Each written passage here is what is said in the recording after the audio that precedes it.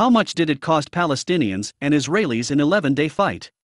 The violent conflict between Israel and Palestine will come to an end with a ceasefire coming into effect on Friday. But what is the cost incurred by the two neighbors in the 11-day fight?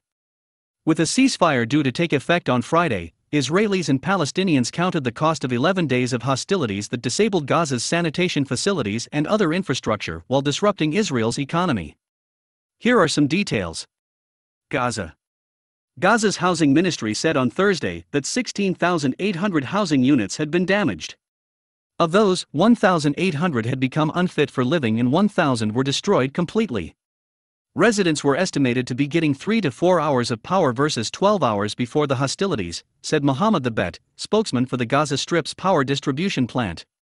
The Hamas media office estimated the bombardments had caused $40 million in damage to factories and the Strip's industrial zone and other industrial facilities, in addition to $22 million in damage to the energy sector. Gaza's agriculture ministry estimated around $27 million in damage that included greenhouses, agricultural lands and poultry farms. The United Nations and aid groups said Palestinians now had limited or no access to water facilities.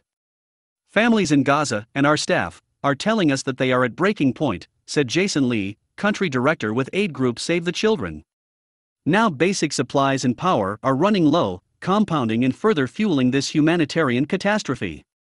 UNRWA, the UN's refugee agency for Palestinians, launched an appeal on Thursday for an additional $38 million in funding to cover urgent humanitarian needs in both Gaza and the Israeli-occupied West Bank, a scene of further unrest in recent days.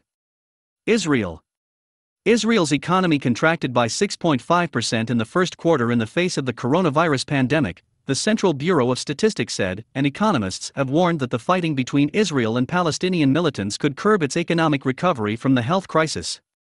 Israel's Manufacturers Association said on May 13 that the loss to the economy between May 11 to 13 reached 540 million shekels, $166 million, because the south and center of the country came under intense rocket fire from Gaza. That figure excluded any damage to factories. Israeli industry continues to produce under fire, and with a low turnout of workers, its president Ron Tomer said last week. Israel's central bank, finance ministry and manufacturers association said they did not as of yet have up-to-date data on full economic damage caused by rockets from Gaza. Trade and shipping sources have said some tankers had to divert to other Israeli ports because of the rockets, delaying delivery of fuel.